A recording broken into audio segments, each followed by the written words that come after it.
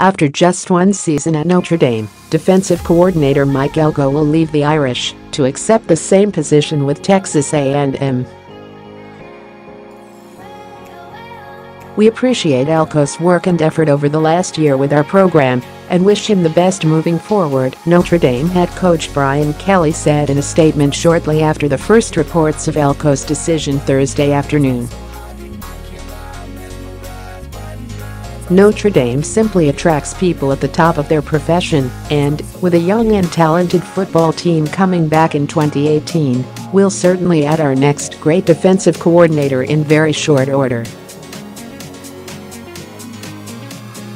Elko was rumored to be in conversations with Aggies' newly hired head coach Jimbo Fisher, recently at Florida State, the week before the Citrus Bowl on Monday, but Kelly said he expected Elko to be with the Irish coaching staff next season, seemingly ending any concerns. When Texas A&M's pursuit of LSU defensive coordinator Dave Aranda ended with Aranda receiving a hefty raise from LSU, Fisher's focus apparently returned to Elko. The Associated Press's Ralph Russo reported Elko will likely receive a contract similar to Aranda's, which reportedly included $10 million guaranteed. "I am excited to bring one of the top defensive minds in the nation onto our staff here at Texas A&M," Fisher said in a statement.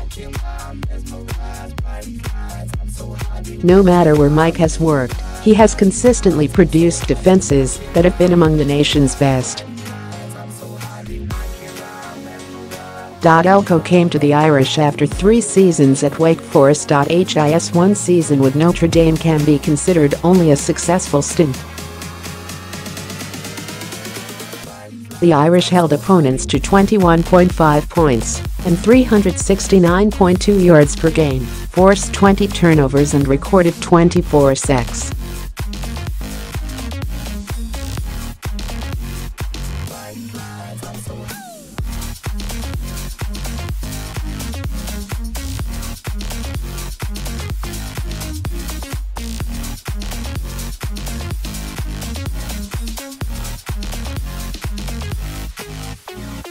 Finally in a position that fit him, Tranquill recorded 85 tackles including 10.5 for loss with